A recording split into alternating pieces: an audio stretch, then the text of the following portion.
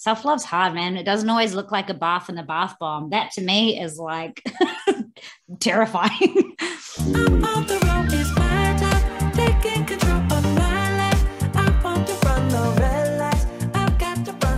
Welcome to the Recovery Project with Richie Barnett and Mel Abbott. We are here for another exciting episode, and I know nothing about what we're here for, so I'm going to hand over to Richie to share with us who we're meeting today. Well, thanks, Mel, for dishing it off. Hey, I'm super excited to have Kim Crossman on. We met on Treasure Island last year, but I didn't realise when I looked at her bio just recently how lengthy it is in terms of her feature films, her short films, and her involvement with TV over the years, notably, obviously, Shortland Street in 2007. I know that with every success in life, there's always some challenge and adversity that people face, and we want to explore that a bit more. But firstly, Kim, welcome on board, and it's so nice to have you on. What's been going on? Yeah, well, firstly, I just will respond to your kind words. Meeting you, I really struggled on Treasure Island with, I guess, being there, but more so just with myself and having this like huge relapse of anxiety. And I forever in my heart will be grateful for you, like holding space for me and continuing to check in on me and have a dialogue and be a really positive male role model in my life. So I just wanted to first of all, acknowledge that you are so wonderful and you only put goodness into the world. And there are many of us who really rely on that. So, well, thank you for that. It's just made my day. So it really made my day. And I'm sure I'm not the only person that feels that way about you in their life, but yeah. Tell me, you've done so much. So tell us, what are you up to and what have you been doing? There's probably so many things you've done. So explain that. Well, I guess that's part of my problem is that I have an addiction to living a huge life. Like it really is an addiction for me. Like I just want to be the best. I want to experience everything. I don't want to live a life half lived. So it fits right in. And as an extrovert and someone with a giant ego, it fits right in that I chose a career path that is like film and television. I guess the addiction comes from the fact that I do have depression and anxiety. And for some reason, when you may relate this to sport, but between action and cut is the only time in my life where my brain is quiet and I'm hyper focused and I'm just in the moment. And I really struggle to replicate that in other areas of my life. As long as I step out of the way, I can really shine and let my talent shine through. And that's my favorite version of myself. It's the moments of stillness and calm that I am not yet, but I'm working on being comfortable, because what you don't deal with deals with you. And it's kind of all just waiting there for me to have these moments of relax, for it to be like, cool, here's all the stuff you're not dealing with. And so for a long time, I've avoided that. I've avoided that stillness, that rest, until I get burnout. And that's kind of been how I've dealt with my mental health in the past. And so now that I'm aware of that, it's kind of this process of undoing and having to actually work through some things, which can feel really overwhelming. And no wonder I avoided it for so long, and why people sometimes never deal with it. Because it's the yuck. So important though, isn't it? Because like you say, if you're always running away from your stuff, you're going to burn out. And that's when chronic health problems happen. 100%. And often people wait till they're really ill before they go, damn it, I'm going to have to deal with this now. But isn't it nice to deal with it before it gets that bad? Yeah. I mean, I've still got some stuff to unpack. That's the other part about healing, right? And kind of you're like, oh, I thought I realized this was it. And it's like, oh no, we can go further back in childhood. We can find some more shit you can deal with. Yeah. So it's been a journey that I'm definitely working through. I was officially diagnosed with depression, severe depression and anxiety 2 years ago. I, prior to that, hadn't gone to therapy. I thought that I was doing all the work, quote unquote, or aware of my demons just through acting. You have to have a certain level of self-awareness, what you bring, what your triggers are.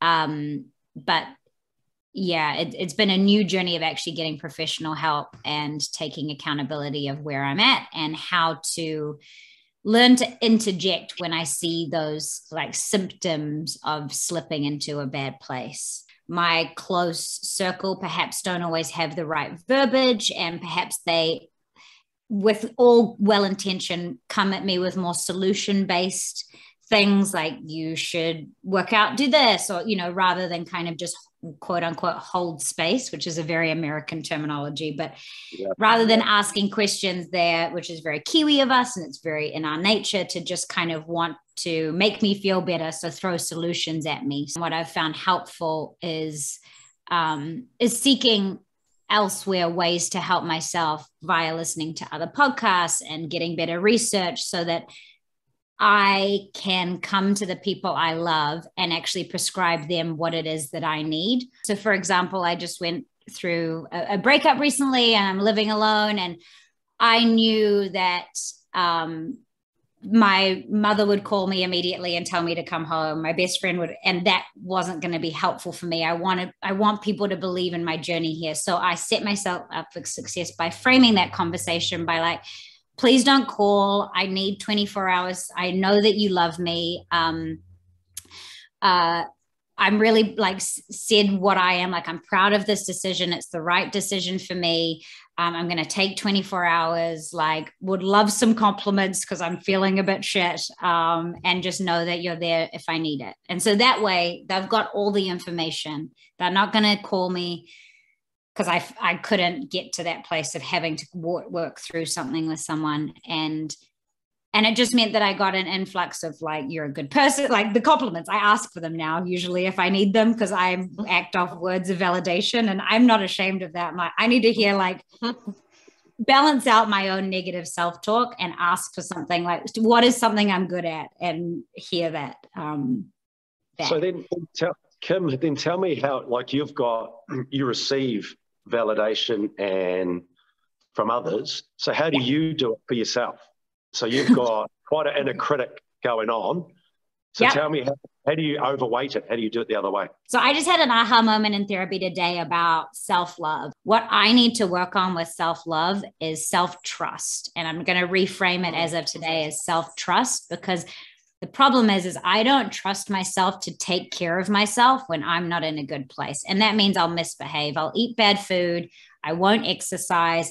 I'll seek out things that make me feel shit, like looking at exes or their new girlfriends or whatever that might, like real self-harm kind of behavior, not physical self-harm, but like unhealthy behavior. So I need to learn how to set up better habits. I'm working with an accountability coach purely on the basis that I medicate with sugar. So I do 30 things a day, send it to her, which are things like drink 8 glasses of water, like real basic human shit. So I think from today, I'm going to reframe self-love as self-trust, because that's a concept I can understand a bit better. I need to get to a place that I trust that I will take care of myself. Nice. I freaking love that. I really love that. I really enjoy that. Yeah, because it's just that again, it's that accountability that you own that space now, instead of seeking help. And of course, all our friends are so helpful, but it's to the detriment of ourselves not to learn that quiet time is an important time to self-evaluate. Self-love's hard, man. It doesn't always look like a bath and a bath bomb. That to me is like terrifying. It really, my negativity begins and ends with my own achievements of it, things not being good enough. It's perfectionism complexes. So do you have a sense of where that comes from? Oh, yeah, I've just always been an overachiever. I think I was always looking for validation from adults. My mother is a ballet teacher. My grandmother was a teacher. So it's always been, and which has been great. I'm a very successful, driven person. Like, it's also something I love about myself, but there's not a lot of it. I went to a private school that my mother, spent a fortune on it. So it was always like, if you're going to do something, you're going to do it 110%. And that's where I get my validation from, results and affirming dialogue from others. So if you could go and have a conversation with 5-year-old you, what do you want her to know that she didn't know? That's a really difficult question, because I'm really happy about where I am. I don't carry any resentment. Like, I'm so happy with my path and my ups and downs. I think what I want to say to that, but I don't know if I believe it, is like to cut myself a bit of slack or have more grace is what I should answer to that question. But I'm also what do you want to answer? But I'm also okay the fact that I haven't, and that I'm learning it now as an adult, because I think I have a little bit more emotional capacity to really understand what that means. That was like when you're sleeping, the competition comes creeping, and I like had it on my wall, and I'm like, no wonder I'm losing the bloody plot. I can't even sleep without being like, someone's going to take it from you. Like, you know, like I was just too addicted to quotes and affirmations, and wrote a book called Love You when I was 24 about like, you know, every minute should be productive. And so I just tipped the pendulum too far the other way, and I got sick. So I don't not like that about myself. I like that I am a go-getter. I just have to try and like find a little bit more balance would be a good word. Totally. And that's what I've seen with my clients. I mean, everyone I see is for chronic illness. And I've seen about 3,000 clients, and there were only 2. You can diagnose me after this. Tell me all the things. I'm open to feedback. Well, out of my, 3,000-ish clients, there were only 2 that were type B personalities, the kind of chilled out, laid back. All the rest, type A's. And the bigger the type A, the bigger the illness, pretty much.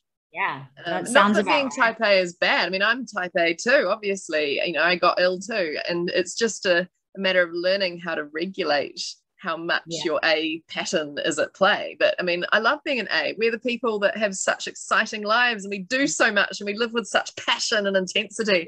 But just being able to regulate it a little bit better so that you can then maintain wellness and balance, as well as enjoy your drive and your success. When you were growing up, Mel, were people always like, oh, she's burning the candle at both ends? Would that be like- totally. I've been told that when I learned to walk, I'd get behind my pushchair and march across the room. I get to the end, turn around and march back, and I just went up and down, over and over again. And my grandfather looked at me and said, whoa, she's going to be determined when she grows up.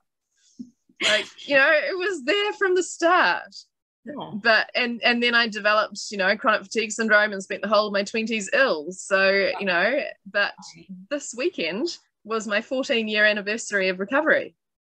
So how exciting is that? I'll cheers now. I've only got water, but I'll cheers to that. How do you frame perfectionism? If I know I've prepared and done a good enough job that I can relax in the moment when it's time to perform, then I'm like, at this point, it's out of my control, and I'm totally cool with it. In our family, we've always dealt with disappointment by having a shower. Like that is our family little trick. If you're crying, if you are in a shitty mood, if something bad has happened, or I'm frustrated with self, like I have to change my physicality. And that's always in our family by taking a shower, like wash it away. If you're having a cry, it was an aha moment to me that people cry and don't go to the shower. Like as an adult, I'm like, what? Like this idea of like, get it out, clean it away, start again, happy face, which is also probably a little toxic positivity-y, but yeah. That's fantastic, because that's breaking state, right? And breaking thoughts. We call it breaking state. But that's so good. That's such a good way to do it. Jump in the shower. Put on some music or whatever it is to break state. Yeah. Bloody brilliant. I like that. Yeah. We're a very hygienic bunch. Yeah. What are some of the biggest lessons you've learned? Ever in life? Woof. Yeah. Just in life, I guess. Yeah. I'm very much like treat others as you want to be treated. Follow your joy, like always find your joy, find what lights you up, always be kind, don't speak ill of others. Those would be kind of like my core values. One of my favorite qualities, if there's a fun way to do it in our family, that's the way we're going to do it. So I think for everyone, it's like my biggest like lessons that I've learned is finding what makes you tick and making sure your life actually represents and replicates that. Because if you're not in flow with the people you're around, the job you're doing, and that, like, it's just going to feel tense and yuck. For people watching this who are also in a depression and anxiety journey, what would be your sort of summary message you'd like those people to take away? And you're not alone. We all go through it. I think it can be a real gift. Like, I'm really learning now that in being quite open and vulnerable and speaking about the yuck side of me, which I'm still very judgy of, but working on, like, it has provided me the tools to be more empathetic, to create more space for other people. Be open. There are many other ways to seek help that don't just have to look like talk therapy. I will say, living part of the time in Los Angeles, people don't date people who aren't in therapy. That is like a big thing here, just because they're like, I don't want to take on your shit if you haven't figured it out yet. So like, that's not my department, which is quite a healthy way to approach things. Like, it doesn't just have to be talk therapy. There are so many different ways that you can help heal, whether it's a plant medicine or, there's so many different things. So if you do a bit of research, there might be something that fits better with you too, because that can be a huge deterrent. People don't want to sit and talk to someone about their childhood, maybe. That's right. Yeah, and I think for people to also hold that they can recover, like, so many of my clients have been told you'll never get better. Like, I can remember one woman, she had depression and anxiety so badly she was hospitalized over and over again, and her psychiatrist said to her, "You're the second worst case I've ever seen, and you will never recover." You think, what a message, and yet she has made a full recovery after doing my course, and she's working full time again, got rid of the nanny, she's like living again. But, with a lot of people feel this sense of, well, it's not possible. So, I think holding. What do you tell people in that? Like, maybe this is a Richie question too. Like, how do you encourage people to get to a place of hope? Because I would say when people are most depressed, they don't have that hope. So how do you doing recovery project interviews? We want to, our vision with this is to keep sharing the stories of people who have found ways to get better, and to say, hey, you don't have to live with these limits. 3/4 of my clients have been told there is no cure for whatever they have, and yet 80% of them are then getting better. So, we've got to get rid of this message that you can't get better. You got good stats here, Mel. Mel's got good stats. Totally. And I think anyone can have a little temporary patch of going, I feel a bit crap for a little bit. But if the overall is that your life is good now, that's got to be the goal, hasn't it? Yeah, of course. There is, I do a bit of work with Mike King, I'm Hope organization, and I think what we've found in their stats is that I think we've got to break down that barrier that as parents, we need to see like perfection as they get fear because we just tend to just face them as if nothing goes on in our life that's wrong. We should be open enough to discuss with our children that failing is okay. And if you fail, let's discuss it. We've had a shit weekend, and I can explain what that is, but I'm so happy that you're here talking to me because that is wonderful. Stuff like that really does normalize that this is life. But we look at it and they look at us going, well, if I tell them this, I'll fear that, something will happen, and then they don't come to you. There's an association with, if you go to see a psychologist, that you're mentally ill. So it's very rare that kids at an early age will come to see a therapist. So you've got to, again, reframe it, change the name and say a life coach or whatever it is to break down that barrier, or else they do not come and see you. So all they're after is more love and affection, kindness, empathy and respect, and understanding their needs as a person, not what you want, not what we want, but understanding the needs of that person because we're all so different. And I remember in our previous interview with Steve Gurney, the adventure racer, he was saying there's winning and there's losing, but there's never failing, because losing is just an opportunity to learn something and to take your life in an even better direction. And I thought that was quite a good reframe as well. Yeah, that is. I love that. Reframing, love super that. good. Oh, it sounds like you guys are doing amazing work. And wishing you all the best for your shark show, your friendships, your stability, your being madly in love with a person who deserves your love.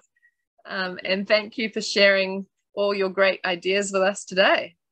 Thank you. And if in doubt, have a shower, guys. That's what I'm going to do right now. Kim, thanks for your time. I appreciate what you've given us today. Thanks for unraveling a lot of stuff that you've said today around, being an extrovert, about the fear, distrust, your vulnerability, your self-love, about judging yourself, about being a perfectionist and changing that perfectionism to expectation to appreciation. I thought I'd write that down. But thank you for your time. That is our show today. I freaking enjoyed it. Love you heaps. Take care. And that is our show again with unraveling the challenges and the possibilities in our show.